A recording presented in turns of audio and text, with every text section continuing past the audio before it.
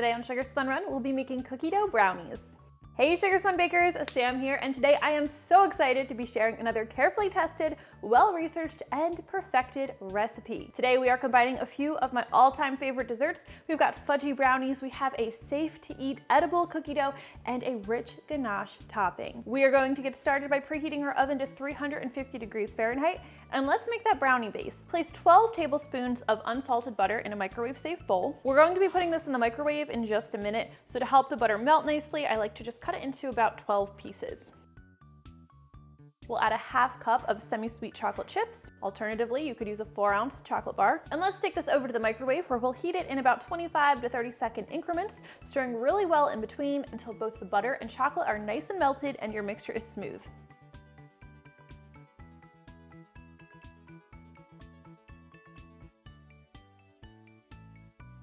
While this chocolate is still a little bit warm, let's add a half cup of natural cocoa powder and a half teaspoon of instant coffee, which just really brings out that chocolate flavor. The warmth from the chocolate mixture is going to help bloom that cocoa powder, giving you a really nice, intense, fudgy chocolate flavor. And add 3/4 cup each of granulated sugar and firmly packed light brown sugar. Okay, next we need 2 large eggs plus a single egg yolk, which helps add to the fudginess of the brownies. You always want to crack your eggs separately just in case you get a little bit of shell in there, or if you get a bad egg, that's the worst. For the yolk, the easiest way to do this is just to crack that egg and then pass that yolk back and forth between the halves until the white has just fallen out. Add that to our brownie mix. Add a teaspoon of vanilla extract and a half teaspoon of salt, and stir everything together until it's completely combined. For this recipe, you only need 1 cup of all-purpose flour, so we'll stir that in as well. All right, so once everything is nicely stirred together, if you would like, you can add another 3/4 cup of semi-sweet chocolate chips just for some added chocolate. Who doesn't like some extra chocolate?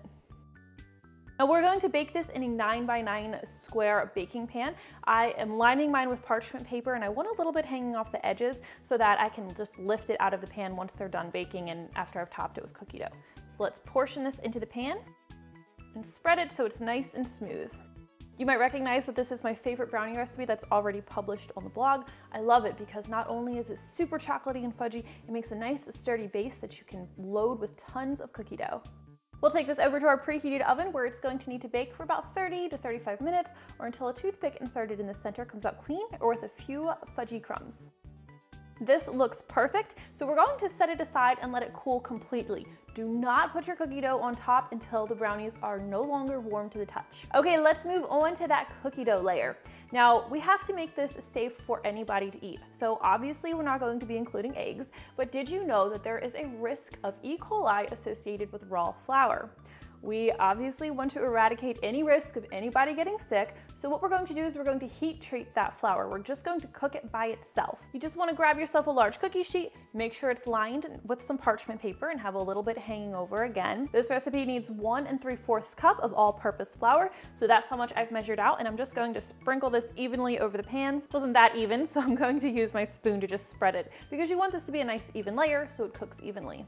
We're going to pop this into our 350 degree Fahrenheit oven and we're going to cook it for 7 minutes. This flour is going to need to cool completely before you can add it to your cookie dough or you're going to have a runny mess on your hands. So for now, I'm just going to set it aside and I'm going to start making the rest of my cookie dough. We'll start with 1 cup of softened unsalted butter.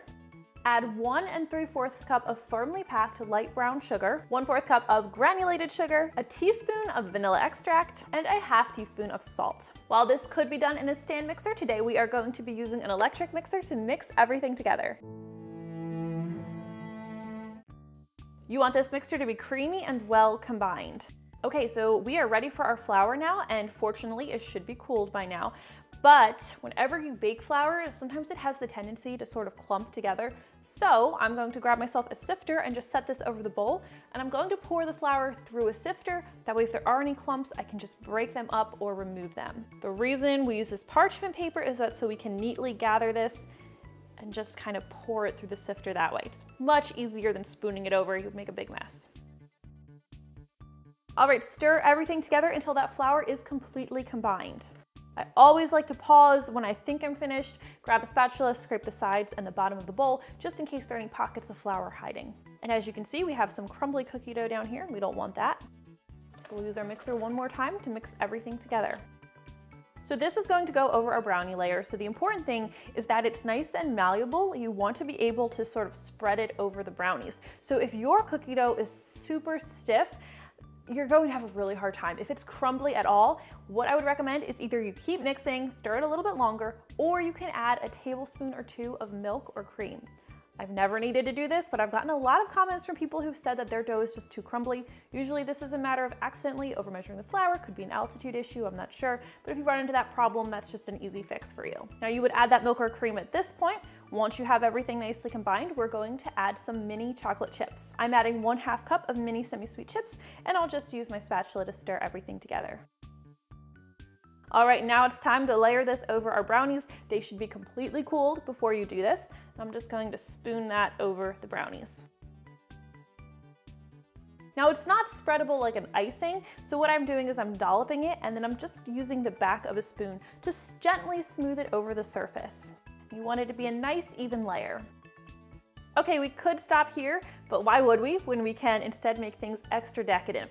I like to top this off with a fudgy ganache-like layer. So to make that, you are going to need 1 cup of semi-sweet chocolate chips, and then I'm also adding 2 tablespoons of shortening or coconut oil. Now, if you don't have the shortening or the oil, you can leave it out, but I recommend adding it because what it does is it helps the chocolate to melt smoothly, to pour smoothly. It makes it cut really easily when you go to cut into these brownies, and it's going to make them easy to bite into. They're not going to be really hard on your teeth. Now again, anytime you're melting chocolate, do it in increments. I'm just going to heat this in about 20-25 second increments, stirring really well in between until both the shortening and the chocolate are completely melted. All right, let's pour this over our cookie dough layer. And I'm just using an offset spatula to kind of smooth that over the surface. So before you dig in, ideally you would wait for the chocolate to harden completely. It could take even a couple hours for this to happen at room temperature, or you can pop it in the fridge where it'll happen a little bit faster, but I prefer this dessert at room temperature. Obviously, I don't have the patience to wait for the chocolate to harden completely, so we're going to go ahead and cut in right now. Now you can see here why I gave myself this parchment paper layer so that I could easily lift it. Could have been a little bit more generous on this side. I'm just gonna place it on a cutting board. And take a look at that. I think you guys can see why this is one of my favorite desserts on the blog. If you try it out, please let me know what you think. I always love hearing from you. Thank you guys so much for watching, and I'll see you next time.